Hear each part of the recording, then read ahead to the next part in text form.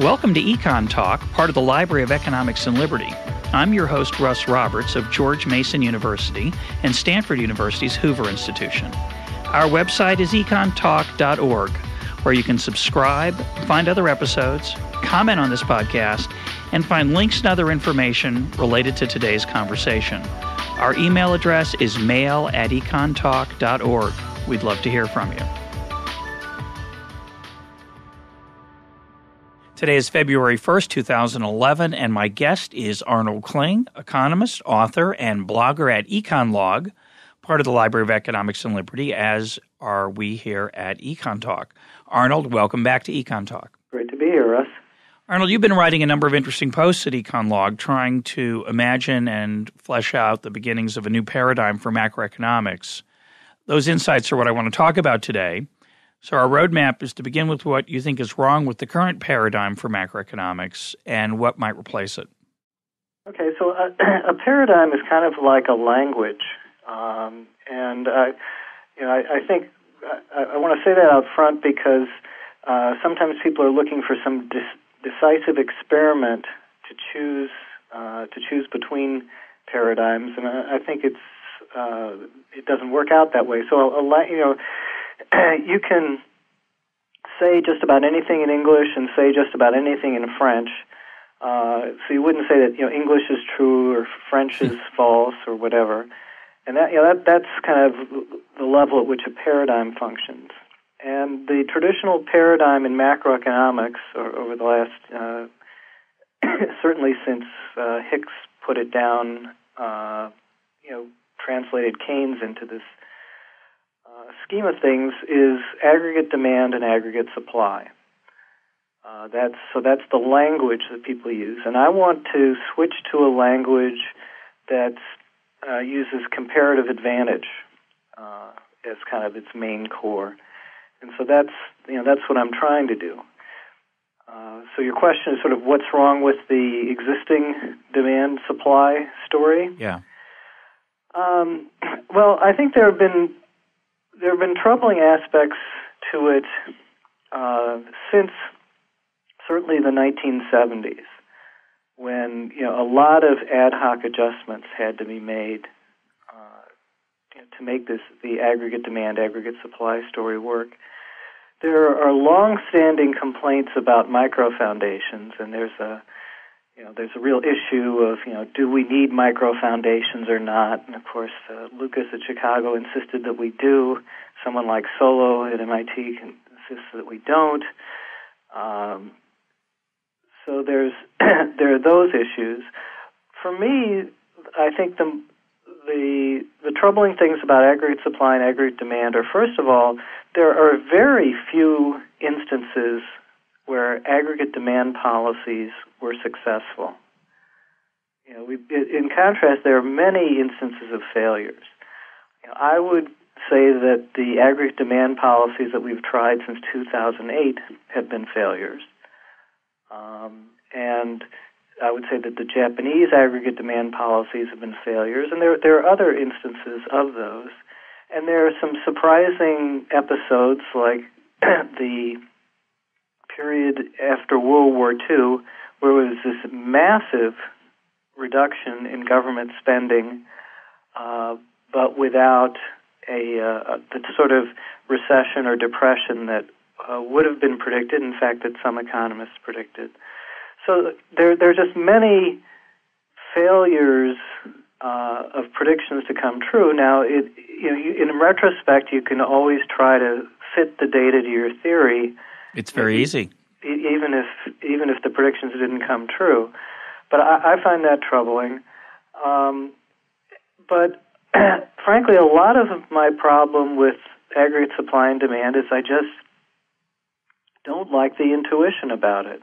I just don't agree that the problem is all of a sudden people have stopped wanting stuff.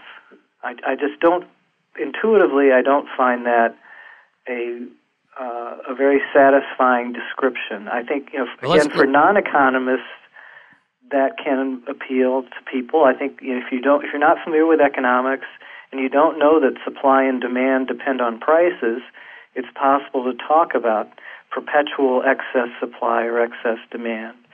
So if I were to tell a non-economist, well, China is going to really want to consume a lot more oil going forward, and the production in many oil fields around the world is going to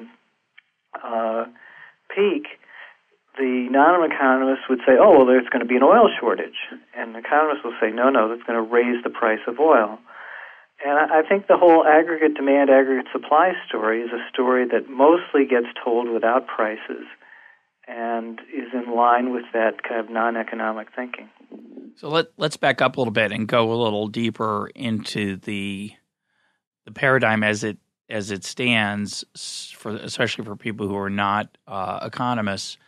It's kind of ironic because aggregate demand and aggregate supply try to draw on our microeconomic intuitions about supply and demand, but without the prices, which is strange.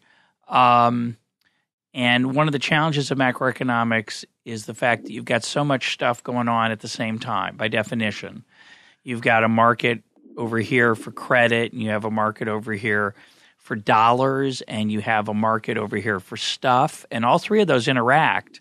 But how they interact, of course, is hard to keep in your head at the same time, which is why people write down simplified models of these things in mathematical equations so that they can try to see and get a hold of these interactions. Because normally we would say, well, if aggregate demand goes up or aggregate supply changes, that's going to change prices and quantities like supply and demand does.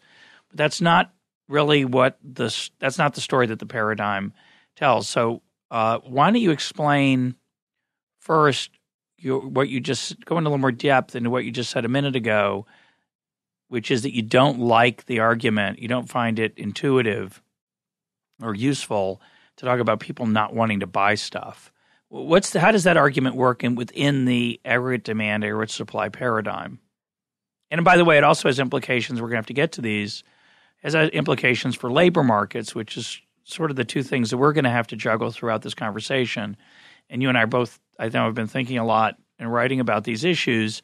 You have things going on in the so-called macroeconomy, some sort of snapshot of the economy as a whole. And at the same time, you have stuff going on and people looking for work and finding work or losing their jobs. And we usually think of those going together. They're not going together so well lately. We've got growth in the overall economy without much growth in employment. So that's a whole separate paradigm we're going to have to think about. I know they're related in your thinking and mine too. But let's go back to the basic idea of, what's the explanation for a recession or a depression if you're using aggregate supply and aggregate demand? Well, it turns out that, as I found out in some sort of back and forth blog posts with various people, it turns out that this aggregate demand, aggregate supply paradigm, if you push on it a little bit too hard, you find out that people really disagree with what it's all about. So let me lay out, first of all, what I think of as the textbook version. I think this is the version that if you go back to Hicks's article, Keynes and the Classics, I think you would pretty well see this.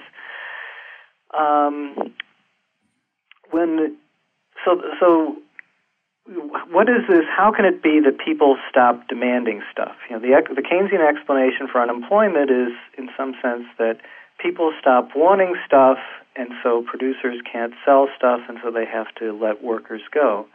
And that's so why would people all of a sudden stop wanting stuff? Keynes talked about people saving, but in particular saving in a particular form, and that is holding a non-produced good, namely money. So if you switch so the way you think of it is, if you switch your demand from wanting to buy something that's produced, like a car or bread, to wanting something that's not produced, like land or money, but let's focus on money.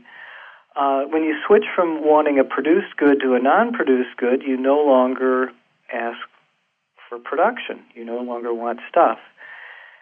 And so that's kind of the aggregate demand story. Or you want stuff tomorrow, down the road. The idea isn't the idea that You're anxious about the future. You're not sure what's going to happen. So rather than sinking your assets into stuff, you sink it into money as a precautionary measure because of animal spirits. You're just animal spirits being Keynes's term for sort of mass psychology. They're just some anxiety. I think for this purpose, let's call it hoarding. I think one of Keynes's views is that the entrepreneur who's going to invest is motivated by animal spirits.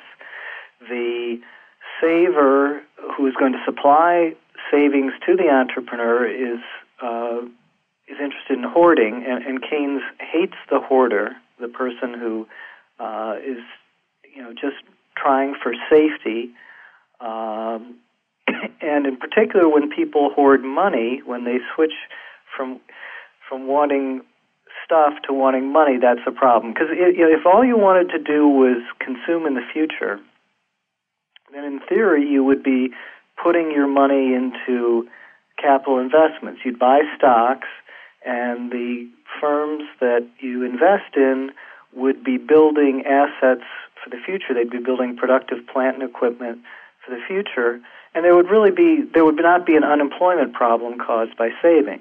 That is, you just change from consumption goods to investment goods. There might be some reallocation problems, right? But there's no unemployment problem caused by saving per se in that sense. It's more when people want to hoard money. Which is something. I guess I should back up. I said, Keynes, because he believed that the animal spirits motive and the hoarding motive were completely separate, he would suggest that the person who saves doesn't end up changing the production of investment goods, because the production of investment goods comes from animal spirits. Which is somewhat akin to what we have right now. If you put your money in a bank right now, normally banks lend money out to investors and entrepreneurs, people who want to do something productive with their money, with the bank's money. But right now, banks are sitting on those reserves. They're anxious about the future, as are the possible entrepreneurs. So that's sort of the situation we're in now. Would you agree? Could be. Yeah. I don't know if it's a lot of so anyway, you can have this phenomenon of aggregate demand falling, and when people express it in terms of equations, it's often as if what they want is this non-produced good of money, and because they want this non-produced good, this demand for money, when they switch their demand out of demand for produced goods, you get less produced goods, less employment, you get the recession. The sense in which it's a aggregate demand relationship is that if the price level were to fall, so the prices of all goods and services were to fall, then people's demand for money would be satisfied by the ratio of their existing money to prices going up, because prices have fallen. And so then, so that's the sense in which you have a relationship between prices and aggregate demand. The lower the price level, other things equal, the higher the aggregate demand. So just to clarify, the idea there is that your purchasing power in your pocket, the cash that you're, quote, hoarding, will now buy more stuff if price goes down, so you don't have to feel you have to keep hoarding. You don't need to hoard as much, because what you already are hoarding is now has more purchasing power. And the stuff that you want to buy has gotten cheaper, so that makes it So that's the aggregate demand story. The harder story is the aggregate supply story, which is why is it that you get why is it that as demand falls, you get something other than a price change? That is, in theory, if this lower prices will solve all the problems, why don't we just get lower prices and lower wages? And so then the aggregate supply story becomes one of sticky prices and sticky wages. The idea that, which I've never understood, the idea that producers are loath to lower their prices, or that it takes a while, or that it's costly to adjust prices, all of which are true, but it's hard to understand how that works in a time when people have all this excess production, excess output sitting on their shelf. Yeah. They just sort of decide to just hope for the best. I don't understand the micro. Again, I think inevitably you have to get into the microeconomics. I don't understand what's going on in the heads of the entrepreneurs and the producers in that story. But the claim among the neo-Keynesian claim, which the new Keynesian claim is that it's expensive to change prices, I guess, downward but not upward. Yeah. I don't understand. Actually, my dissertation was an attempt to tell a story of that. That there are search costs, and that people are more motivated to search when you raise your price. So you're reluctant to raise your price, but when somebody else is lowering the price, unless I'm searching, I don't realize that they've lowered the price, so they have less motivation to cut their price. Could be. What's your assessment of that work today? Well, it continually gets redone. It was not published in a great journal, was not cited, so people have continued to rediscover that mechanism for price stickiness over the years. So there's something to that, but it's hard to understand how, in a time of extreme duress for a seller, that you don't lower your price. Yeah. And similarly, and again, let's talk about wage stickiness. It's not really, I think, the right way to think about it. Certainly, a worker is hesitant to take a giant pay cut for a whole bunch of reasons. One being, it'd be nice if another job came along that didn't require a giant pay cut. It'd be a shame to be in the job you took, because it is costly to switch jobs. It's a bad signal to send to future employers. But that's the or it may brand you as a low quality worker if you take a lower wage, I guess, is one of the worries. But that's the same argument, a similar argument, right? It's being made in the labor market as to why the labor market isn't more normal, more clearing in the usual sense of the word. In fact, the textbook model that I referred to assumes that the prices set by firms are fully flexible. And it's only the nominal wage that's the only kind of sticking point in the whole economy. And there are a number of problems with that, among which is that the cyclical behavior of real wages is not as pronounced as that model would suggest. What that model would suggest is that all of unemployment is caused by workers not accepting lower nominal wages when demand falls.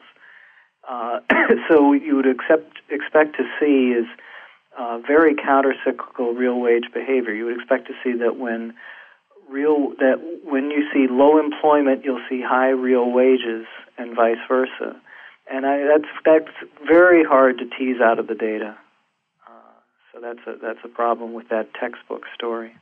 Talk about the aggregation that's involved, because I like the image you use of the GDP factory. So talk about what you mean by the GDP factory and why you find it unsatisfactory. Okay, the GDP factory is what's called the representative agent model, which is that you choose as your modeling strategy to say we all work in the same industry. So there's just one labor market, there's one output market, there's one money market, and so on. I mean, we're making one good with one kind of worker. One good, and all of a sudden we decide for some reason, that we don't want to buy more of it, and then when we go to work, the plant manager says, "Oh gosh, it looks like our demand fell, so I can't, have you work as much." And then we go home and we haven't worked as much, and we say, "Well, maybe we want to demand even less," and then the manager says, "Oh, well, I'm going to have you work even less," and that's a troublesome story for many reasons. One of which is that if the plant manager were all of a sudden to pay workers in terms of output, rather than paying a money wage, just say, "Here, have some of your GDP that you produced as output," all of the recession breaks down. It just disappears completely, which is bizarre.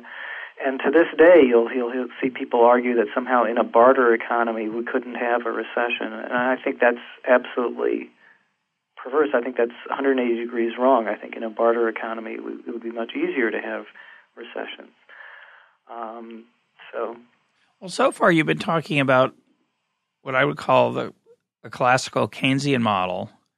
We've talked about some of the changes that might, some of the things that are wrong with it or troubling about it. And the Keynesians, had Steve Fazari on a few weeks ago, who's a unrepentant Keynesian. Bless him. He's a good guy. But who believes the exact opposite of you, who thinks this is the right paradigm, that there are lots of times when people are anxious about the future, either on the production side or the consumption side, and they do hoard, they are hesitant to take risks, and that this leads to misallocation of folks in the labor market. It makes it harder to find a job, harder to keep a job, as firms and workers get more anxious, and that this is a very common problem that happens every once in a while in capitalism. What's your answer to that? My answer is that if you really like the language of aggregate supply and demand, and you like all those that way of talking about it, chances are you're going to be you're going to continue to be happy with it, and you're going to continue to try to find to look at the data in those terms and to interpret things in those terms. The troubling things I think that you'll find are the micro. If you care about microeconomic foundations, that's a challenge. And if you look at actual predictions of the effects of policy and then the outcomes, I think you'll find those troubling. And the third troubling thing is if you go back to the 1970s, I think you'll find that the sort of the adjustments that you have to make to get that paradigm to fit are troubling. So there's two other main competitors, right? That for paradigm conversations. One, and they're similar, but they hate being described as similar. The proponents. One would be a monetarist position of the Chicago School that says it's all about money. It's all about either the Federal Reserve making mistakes, tightening when actually we're in a bad time, or expanding when we're actually already doing well.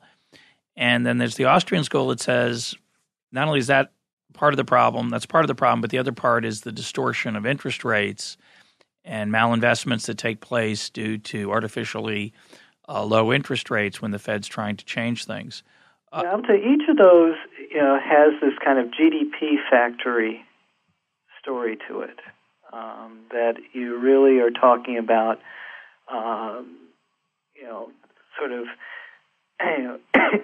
you're talking about sort of aggregate output, although I guess the Austrian story would talk about different types of output in terms of different sectors expanding at different rates.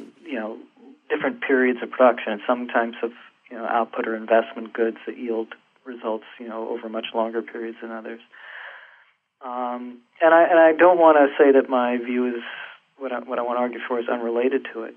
How about I just sort of put the other view out there so we have the two to talk about.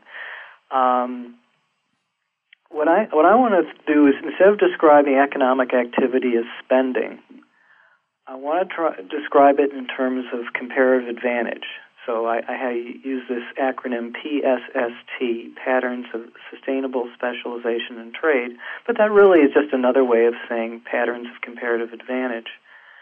And so when we have a boom, what I would say is that people have found a lot of ways to take advantage of comparative advantage. Everyone, when people are working, they are doing something that exploits comparative advantage.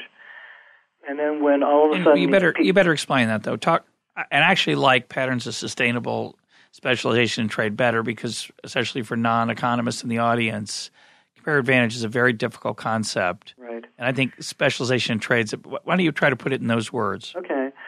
So, just as a simple example, if I cook my own dinner tonight and you cook your own dinner tonight, there's no measured economic activity. involved in the cooking. There might have been in the buying the food and so on, but in the actual cooking, there's no economic activity. No measured economic activity. No measured economic activity. If I cook dinner for you and charge you for it, as in a restaurant, and then you do the same to me, so that you eat in my restaurant, I eat in your restaurant, then that becomes measured economic activity. And that may seem sort of strange. I mean, it's the same activity, cooking and eating, but if you think of it in terms of the true specialization in the economy, it actually does make sense. That is, if a surgeon mows her own lawn, that doesn't count as economic activity. But if she does another surgery and then pays somebody to mow her lawn, that is economic activity. And I think that's actually right, that it would be a tremendous waste if we were to do everything ourselves. It would be ridiculously impossible. You couldn't build your own computer, build your own car, refine your own gasoline. You can't do any of that stuff. Even your own pencil, right, as we know. So all of economic activity really involves specialization in trade. And that's just a fair way of thinking about it. And we measure it as spending, but it's what it really is fundamentally is specialization in trade. And so what's happened is that these patterns of specialization in trade have become very complex. Last night my wife was looking at an ad for a company that makes custom shirt sizes. That they'll send you a shirt that's that has a combination of neck size and sleeve length that isn't standard, that isn't typically in stores. And so if you'd ask somebody 50, 100 years ago, what would a shirt company consist of? Well, it would be tailors and fitters, maybe salespeople, people who get who obtain fabric and process fabric. So for some reason, my wife was looking at the website to see what kind of jobs that they were offering, because they were offering jobs, and it was web designer, business development manager, customer service representative, social media marketing person. So, it's a really strange economy that somebody's comparative advantage could be a social media marketing for a shirt company. It just shows how complex the patterns of specialization in trade have become in this economy.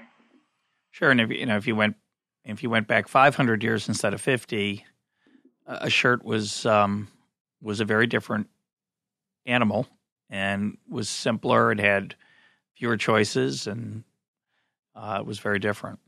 Yeah, and even 200 years ago, it was a lot of people made their own clothes. Yeah, for sure.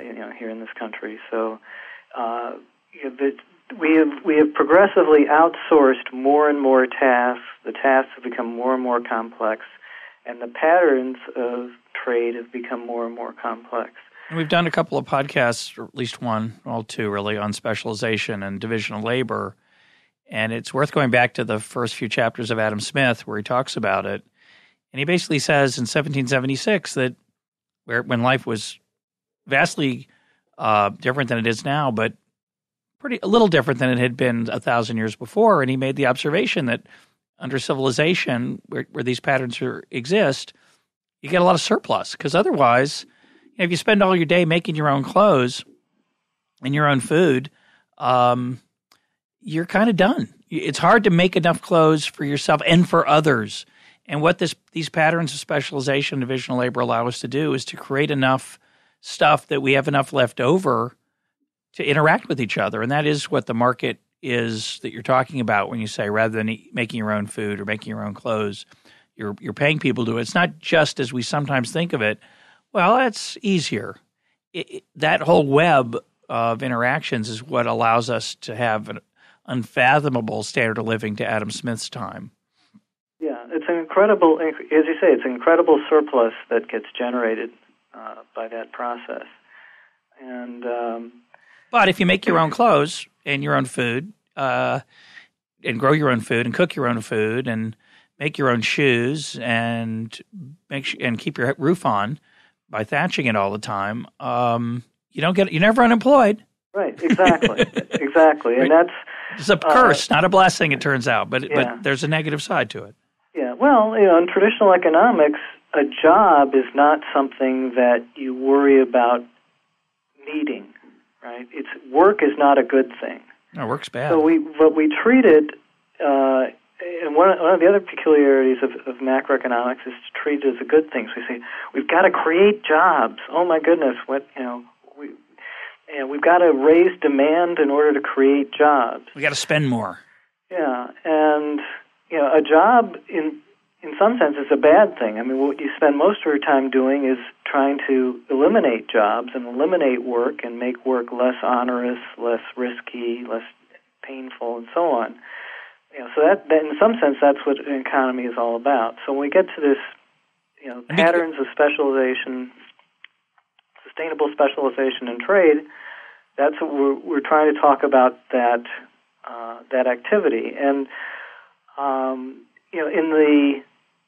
in the traditional paradigm of aggregate demand and supply, it's sort of like these equations need to be satisfied. There's an equilibrium there somewhere, and sort of getting to full employment is the process of getting to that equilibrium. You just have to get the wage down. Yeah, the right wage. The aggregate wage. Right, yeah, the right level of spending or whatever. But with patterns of sustainable specialization in trade, what I want to talk about is the process of finding this comparative advantage. So how do you figure out that it's your comparative advantage to be a social media marketer for a company that sells custom shirts? I mean, how does that even happen? And it's really a case of entrepreneurs coming up with ways to create and exploit comparative advantage, and then workers finding those opportunities. That's what job creation is. That's what the process of achieving full employment involves. And what I want to argue is that process can get confused, and that right now there are just a lot of people who are in a situation where the comparative advantage relationships in the economy have changed, and so ways that you could have made a living a few years ago, you cannot make a living now. I mean, the classic one being sort of extensive home building. We don't need as many people building houses as we did in 2006. We don't need as many people selling houses. We don't need as many people securitizing mortgages and trading those. And then, a lot of things cascade from that. In addition, there's just ongoing change that we don't need as many people manufacturing a lot of goods because we keep getting better and better at manufacturing using automated techniques. We don't need as many people. We're just hearing in the news that Borders bookstores going out of business. Well, why is that? Is it because aggregate demand is too low, that overall spending is down? I suspect no. I suspect that the comparative advantage of having a physical inventory of books in many locations has gone away relative to the Amazon model of having the inventory located in a single place, which means they probably have a lot less excess inventory. Instead of putting, 2 extra copies of a book in thousands of locations, maybe they have 8 extra copies of a book in one location. I think there's probably tremendous economies there. Plus the explosion with the Kindle reader, or the explosion of people not reading physical books at all. That's probably why Borders is going out of business, not because of a lack of aggregate demand. That's creative destruction, right? That's the standard story that we think we sort of understand about how progress takes place. That innovation occurs, somebody invents the Kindle, somebody invents the ebook, somebody invents the idea of the internet comes along, which allows someone to stockpile books in one location, save on inventory, great for readers, Great for Jeff Bezos of Amazon and his investors who figure out that idea. Tough on, in the short run at least, the people who were investing in Borders and Barnes & Noble and elsewhere who now find themselves with excess higher costs and probably going out of business. But that's going on all over the economy. Right, and it goes on all the time. And if you think of the economy as a set of equations that should be solved in every instance, then that should not cause unemployment, right? The equations get solved, and the people who were stocking books at Borders, shelving books at Borders, selling books at Borders, are now going to instantly be reallocated into new jobs. That's if you think of the economy as this system of equations. Because the aggregate demand that left Borders is now going to Amazon and elsewhere. Now there's extra perhaps money available because Amazon's cheaper, and so the aggregate demand shouldn't be a problem. But the problem with your story, Arnold, is that that's kind of true. It is, and here's my, I like your story, but I've got some problems with it. In quote good times, meaning not a recession, this creative destruction is taking place all the time. It's ongoing, and we don't have a lot of problems. Somehow, even though the person who was greeting you at the door at Barnes & Noble and restocking the books physically on the shelf doesn't have the skills to be the social media person at Amazon, which is now the new kind of job that's suddenly more productive than it was before. The person at Amazon is going to help their Twitter account or their Facebook account stay in touch with folks and encourage sales. Somehow those reallocations just work okay and fine. So there is something going on that's different today than in, say, 1985 or 1996 or even 2004, when these changes were going along all the time. And in fact, as you know, and you've talked about this, and we talked about this 2 weeks ago with Steve Fazzari, in the JOLTS data, which is job openings, what's it stand for? Labor force turnover survey, the JOLTS data that the Bureau of Labor Statistics collects, there's millions of jobs being destroyed and there's millions of jobs being created every quarter in America in good times and bad times. But what are called bad times are when the numbers that get created are not quite as many as the numbers that get destroyed. And good times are when the numbers that get created are a little more than the numbers that get destroyed. And so for me, my challenge to your paradigm is the PSST idea, this idea that it's hard to find, and I agree with you, it is hard to find patterns of sustainable specialization in trade, but somehow in good times, they works pretty well. So something is different. Yeah, I think that that's a fair question, and I end up telling more time period specific stories for it. So in the 1930s, I would tell you that what happened is that tractors really took hold on the farm, and we could basically produce all the food that we needed with way fewer farm workers. And so that creates this just massive dislocation of lots of people whose skill is manual labor, and the entrepreneurs just could not figure out what to do with all this. The economy did not figure out what to do with this sort of excess of manual labor until the 1950s, when a lot of these manual laborers had just sort of retired out of the workforce, and the people who might have been manual laborers went off, fought World War II, in the process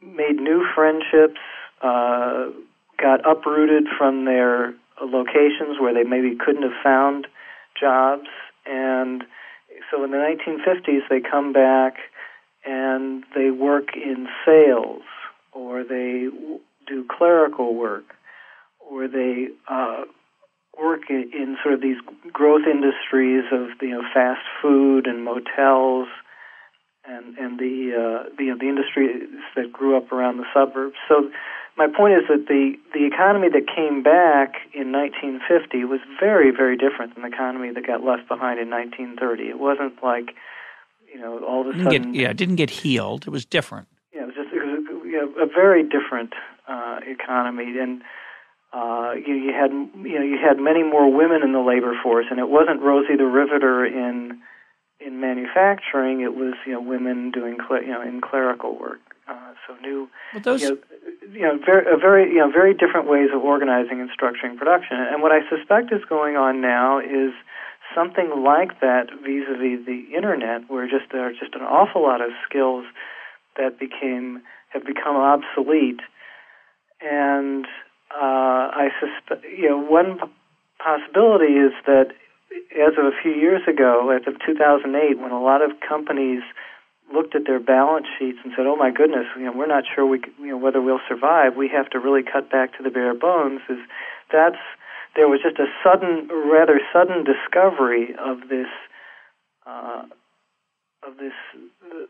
They suddenly discovered that they had workers who they didn't necessarily need, and so this adjustment process just sped up all of a sudden. It's an interesting idea, and what it suggests is that there are times when it's harder to find these patterns or to not find the patterns, but it's harder to find an opportunity within the patterns than it might otherwise be. But your example is one I think about a lot, which is the end of World War II comes along, and all of a sudden there's a few million people who are looking for work. 10 million. Now, some of them go off to college. Not very many. That was like maybe 1 million out of the 10 million. And then you've got all these women who were, and by the way, on top of that, you're going to have another trend that's going to go for the next 30 years. It really keeps continuing, which is not just that women are going to be in the labor force, but it's just a steady increase in the interest on the part of women of working, or a steady set of improved opportunities that make them more willing to work. We don't know what it is. There's also a whole bunch of other things going on at the same time, the birth control pill and the smaller family size, and all kinds of things are going to happen over the next 30, 40 years. But over that time, we have this enormous increase, though, in the number of women who end up wanting to work, this enormous inflow of very sharp increase in the number of men looking for work, and somehow it works out beautifully. It's really they somehow find opportunities, and everything's good. Yeah, well, no big unemployment. Yeah, I guess I would just have to describe that as entrepreneurs got lucky and skillful in figuring out the kinds of businesses to start, and their businesses kept rolling. And when the guesses that they made, a lot of them proved to be good guesses. But in 1999, a lot of entrepreneurs made some guesses about what would happen with Internet, in terms of Pets.com and other enterprises that failed, and those guesses didn't turn out so well. And in 2005, 2006, a lot of real estate developers made some bad guesses as to where they could build houses and shopping centers and so on. And I think, so that's unfortunately it's about as good an explanation as I can give for the recession, is that people made some bad guesses about where the patterns of specialization and trade would be, and then on top of that, some businesses that had been kind of hanging on to workers and processes, kind of without having to think too hard about them, all of a sudden were faced with the prospect of a hanging, so to speak. It sharpened their minds, and they said, "Well, no, we're going to cut back." One of the things that we haven't touched on is the sort of the nature of the way that workers contribute to businesses. I call that the Garrett Jones effect. He says that workers no longer produce widgets; they produce organizational capital. And certainly, a lot of the jobs that I can think of are jobs that are not necessary to produce something or to put something in the hands of a consumer, they affect things more indirectly. They affect the firm's ability to connect with other firms, the firm's ability to manage its processes, to track what it's doing. So people are building capabilities for firms, and so that's a different type of worker, and it's a worker that you hire the way you would invest in capital. You make a very careful decision. You don't necessarily rush in and bring on a worker like that. You wait until you're ready to make a big investment in new capabilities. So that's a very different hiring process. There are a lot of fixed costs involved in that hiring process, and so you don't. So that I think that somehow is in the mix of how you get a recession and how it can be difficult to come out of a recession, because investment is something that you can always postpone. You may be less likely to postpone it when other firms are doing well and you have this fear of missing out if you don't invest quickly, and you may be more willing to postpone it when you look around and see other firms are retrenching at the same time. Well, I hope to have Garrett actually as a guest in the next month or so talking about some of these issues. But let me challenge that story, and I want to come back to your previous story about post-World War II. First, let me make the observation, and let me make the observation that the worst levels of unemployment, and this I think is true across all recessions, but the worst levels of unemployment are in the lowest skilled jobs, the people with the least education. Unemployment rates, there's sort of two patterns of this recession that I think are fairly, one part's very standard, one's not so standard perhaps. The standard part is that there's a higher unemployment rate if you have less education.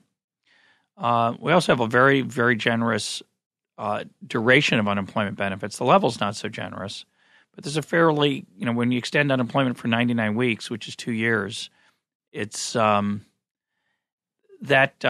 does not sharpen the mind, of course, and it's easy for me to say I've got a job, so I don't mean to suggest that it's pleasant to be on unemployment compensation. It's not.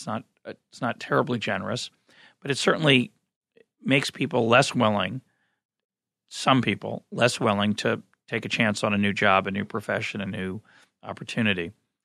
So you have that laid over the fact that you have a very high unemployment rate among low-skilled workers. So the so-called knowledge workers, the people with high levels of education, who I think of as the Garrett Jones types that you're talking about, they're not struggling so much.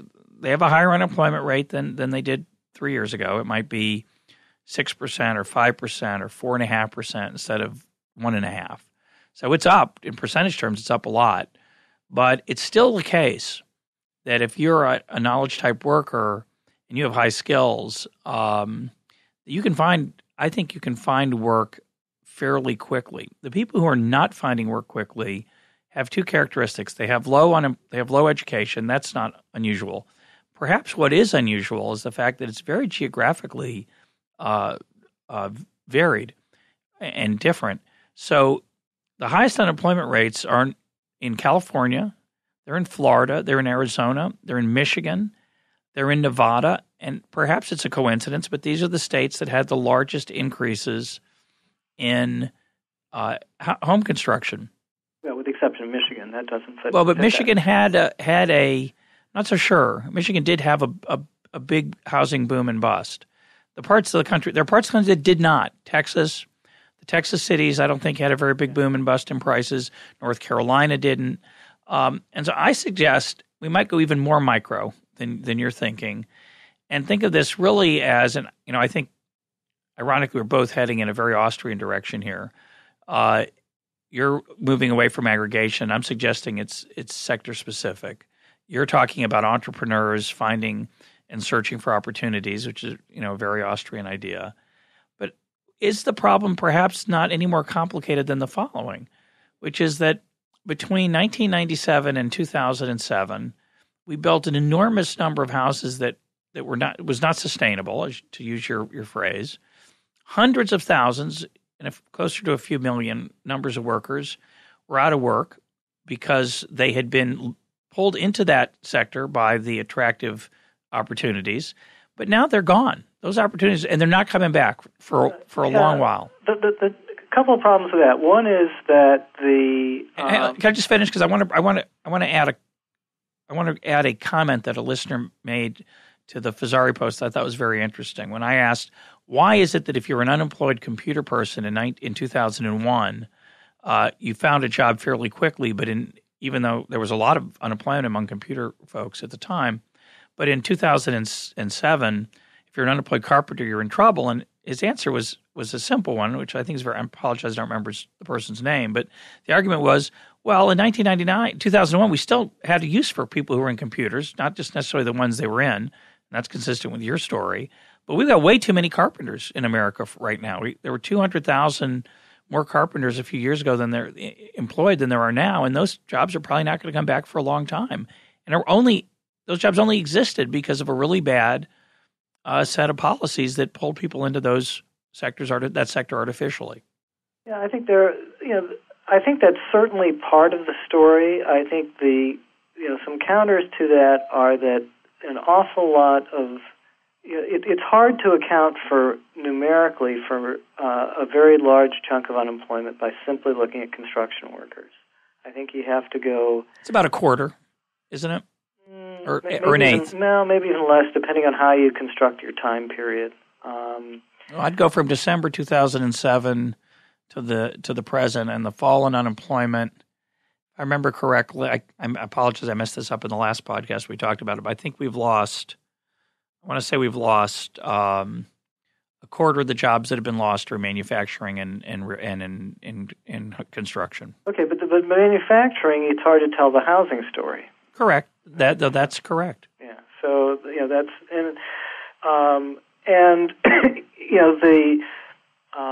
Michael Mandel has recently put up some charts of sort of where I think he looks at the total wage bill, the employment times wages, where that's been going up, and it's clearly in health, education, and government, not in some of these other sectors. So there's definitely these sectoral shifts going on, and my view is that a lot of it was just ongoing sectoral shifts that got really accelerated, at least in terms of letting workers go during this recession, for reasons that I just would have to just tell stories about, that firms just almost like a herd behavior decide, well, now is the time to let workers, now is a good time to focus on controlling costs, and it's not a time to expand. And there's at the same time some shortage in some sense of firms that were in the expansionist mode. The mystery in some sense of what's going on right now with the high unemployment is, why aren't there entrepreneurs looking around saying, gosh, there are all these people who could conceivably come to work cheaply. Why don't I take advantage of that? Find their source of comparative advantage, exploit them at low wages, and bring them back into the labor force. And then I think if you look at that question that way, I think lots of reasonable answers suggest themselves. I mean, one of them is when you have to pay health care benefits, and that the cost of those health care benefits has doubled, that becomes a real issue. That that there's going to be. I think that there are some very important secular changes, and the health benefits maybe being the most prominent, that are going to reduce the proportion of people who can be profitably employed going forward. But again, we always seem to manage to overcome those challenges. You could argue that they've suddenly gotten so much bigger, and they've gotten bigger. There's no doubt about it. Just to correct the numbers, from December 2007, which is the start of the recession, according to the official NBR pronouncement, to October of 2009, so roughly 2 years later, employment was down 7.2 million, and 3.6 million of that was from construction and manufacturing. So half of the job losses. Now, I agree with you. It's a combination of stuff. And of that half, 1.5 in construction and 2.1 in manufacturing. So it's a little bigger manufacturing. And as you say, that we some of that just an acceleration, maybe, or productivity. Maybe it's something else, but maybe there's some aggregate demand story when you suddenly throw large numbers of carpenters, real estate agents, and others out of work. Maybe there is something going on there across. Well, again, we talk about patterns of comparative advantage. If I'm not, if I haven't found something that to exploit my comparative advantage, that's going to make it harder for you to sell, to exploit your comparative advantage by selling something to me. There is a multiplier. I'm home cooking and making my own clothes. Yeah, right. I do think there's a psychological issue here, and I think it goes back to the 2001 tech bubble burst story. If you were a web page designer in 2001, which a friend of mine was, and he lost his job, and within a very short period of time found another job. But while he was doing that, while he was looking for work, he decided he had to tool up, and he got better at database management, which is what he does now. And that was hard. He had to make some decisions and think about what he wanted to do. He could have left computers and technology completely, but he decided that was still a good idea. And whether he got lucky or was wise, he still has a very, very good job. Yeah. If you're a carpenter in Nevada, you got a tough decision to make.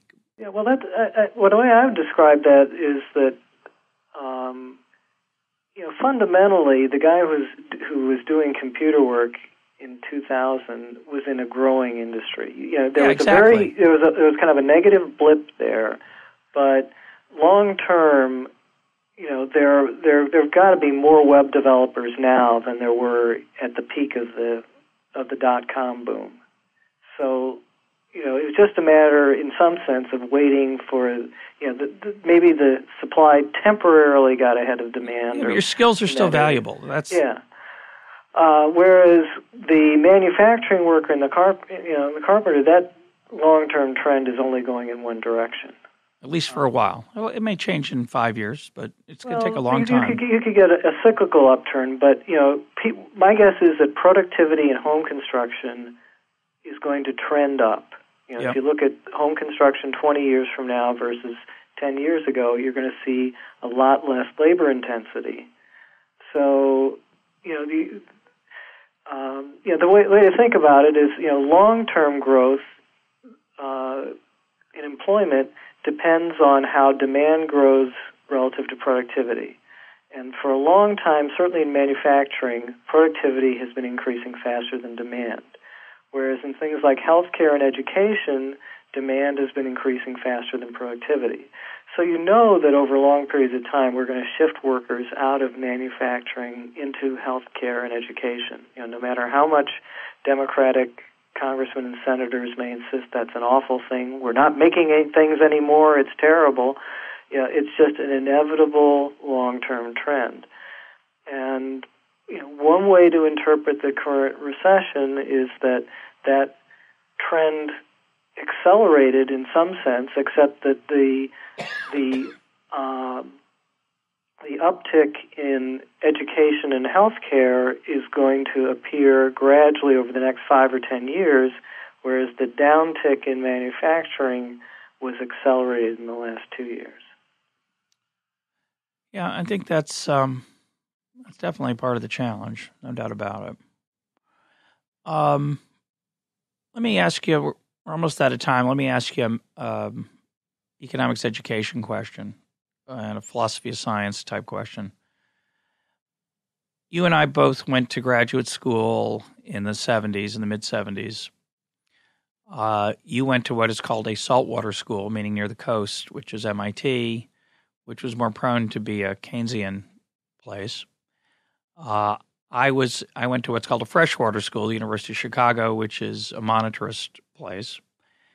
Our teachers and the people who specialized in becoming scholars in macroeconomics, most of them stayed within their silos, right? If you were a MIT-trained person, you tended to stay in a Keynesian-type worldview, and if you were a Chicago person, you tended to stay in a Chicago-type worldview as you matured and went on to your career. You and I have both moved closer together, somewhat actually, I think somewhere over the Atlantic. As Don Boudreaux used to tease me, I'm a mix of Austrian and Chicago, so my home is somewhere in the Atlantic Ocean. You and I have both sort of migrated together in that direction. We're less comfortable with aggregation. We're less comfortable with elegant mathematical models that don't quite describe things the way they seem to be.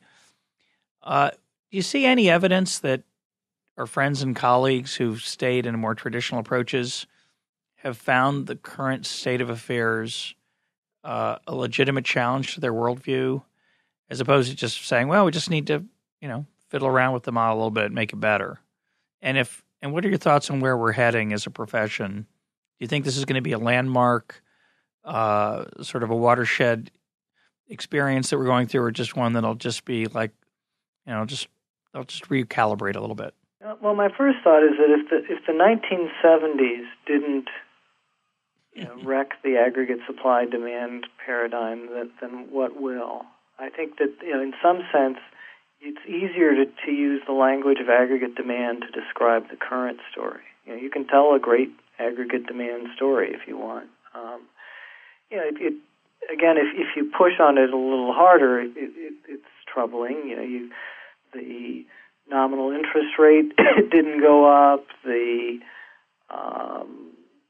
government spending didn't go down. The money supply didn't go down. So but there are always ways to tell stories. You can, Robert Hall, who will tell you that the risk premiums stayed high, although I don't quite see the evidence for that the way he does. But that the risk premiums stayed high, and then that, along with the zero nominal interest rate bound, meant that real interest rates were high or something. Anyway, that's the So I think that the people who and the solutions don't seem to work the way they were purported to work, and sorry, the solutions that were allegedly going to fix it don't work the way they were purported to work. They have a story. They have a story. I understand, but it didn't work out quite as well as they'd hoped.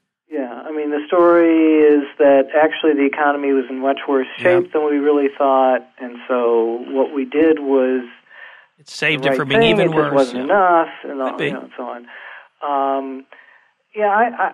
I think again, it's a language, and they can describe what's going on in terms of that language. I think if you do have the ability to shift gears and to think about patterns of sustainable specialization and trade, and think about the process that's involved in creating those patterns. I mean, just imagine if you're an entrepreneur today. Okay, you've got something like 10 million unemployed workers to choose from. In theory, that ought to be really easy if you were an entrepreneur to create a business. But put that hat on and say, all right, well, what business am I going to create that's going to make money, that's going to use these unemployed workers? And it's not easy to do. And the notion that by undertaking some aggregate spending policy, you're going to enable entrepreneurs all of a sudden to discover those comparative advantage opportunities, I think it's somewhat implausible. I use this analogy of this old joke Bill Cosby used to tell of, he drives into a gas station, he doesn't know where the gas tank is on the car, and the service station attendant can't find it either, and he says, well, what if we just pour some gas all over the car and maybe it'll seep in somewhere? To me, that's what aggregate demand policy is trying to do relative to this finding patterns of sustainable specialization and trade. It's not helping you find those patterns, it's just pouring on some gasoline and hoping it seeps in somewhere. You used the word sustainable. That's caused some confusion because a lot of people associate it with an environmental Yeah, word. all I mean by that is profitable, because the government can certainly create employment opportunities, but if they're not profitable opportunities, ultimately the question is, how do you sustain them? Or if I think of a product that works for a few weeks, but after a while people don't want it anymore, that's not a sustainable. Yeah, or the housing bubble. Yeah. So if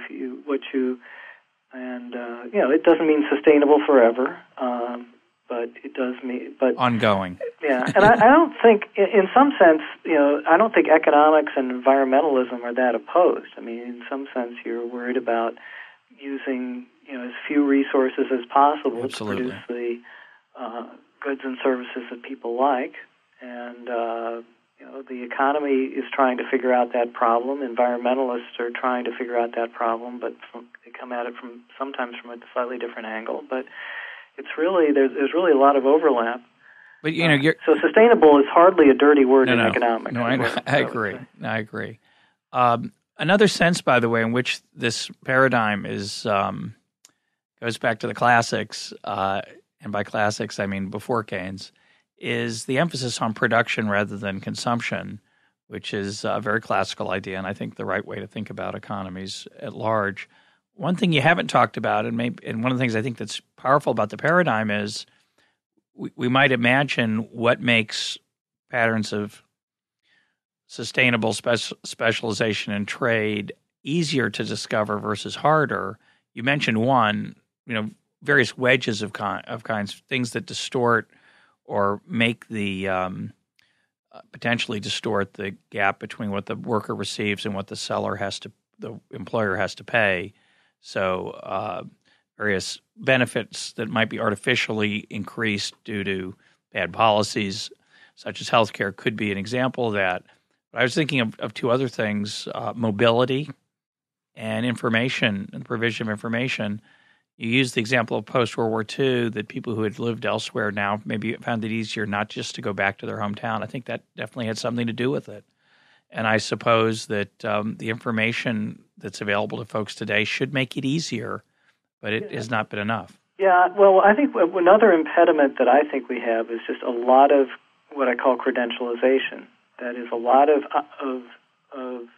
industries that you could reorganize if you had complete, all of the degrees of freedom. You cannot, because of the laws that protect people based on credentials. So most notably education and healthcare. Again, long term, these are the growth industries in the economy, and yet they both are very rigidly tied by credentials. You cannot redesign a healthcare clinic so that someone other than a doctor performs a function without running into legal problems. And you cannot organize a school and get that school accredited, which is very important in this world, again, without jumping through lots of legal hoops. Well, in public school, you have to be certified to teach there for any length of time, and then that requires a lot of hoops, many of which have nothing to do with being a good teacher. Absolutely. So the sectors where there's the greatest potential for growth are also the sectors that are most rigidly held by these credentials regulations, and so I think that's a major factor in slowing the adjustment in the current recession. My guest today has been Arnold Kling. Arnold, thanks for being part of Econ Talk. Thanks, Russ.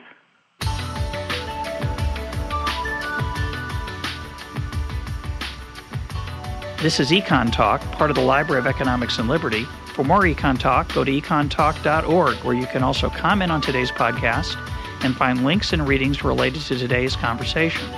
The sound engineer for Econ Talk is Rich Goyette. I'm your host, Russ Roberts. Thanks for listening.